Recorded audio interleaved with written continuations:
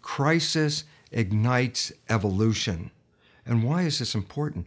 Because the crises that we're facing today, can only be resolved by changing the way we live on this planet, which means we are being forced into creating another way of life, another way of humans to behave toward each other and toward this planet.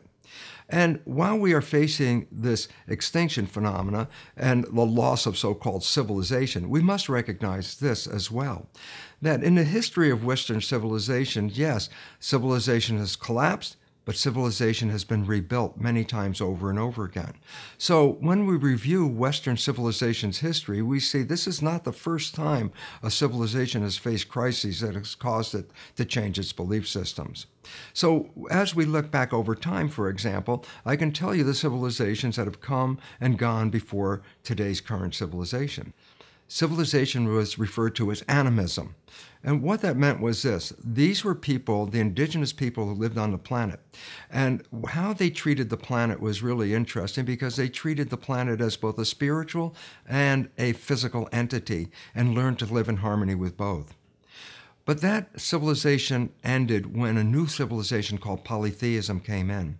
And polytheism brought us the Greeks, the Egyptians, and the Romans. And polytheism itself is a civilization. Yes, the Roman civilization collapsed. And what happened in its place is civilization didn't end, just a new civilization was created, and that was the civilization that was referred to as Judeo-Christian monotheism. This is when the church was running civilization.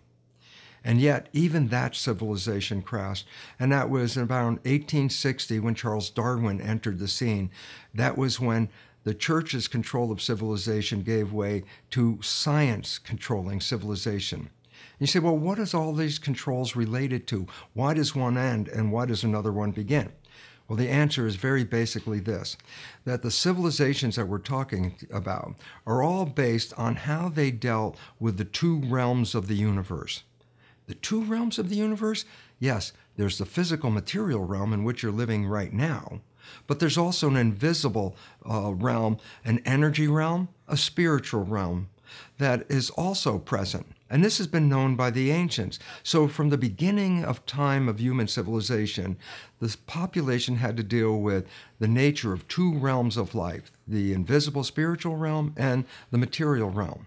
The story I'm going to unfold for you really reveals how the belief in spirituality or the belief in what we call materiality changes over time. And when these beliefs change, so does civilization change along with it. So the civilization that we're in is coming to an end, but don't worry, because we're also creating the new civilization at this moment, and you are the participants in that project. As cultural creatives, I really want to thank you because you are the people that are going to lead us from today's crisis into the world that we can thrive in tomorrow. Hat dir dieses Video gefallen? Gib uns ein Zeichen und lasse einen Daumen nach oben da.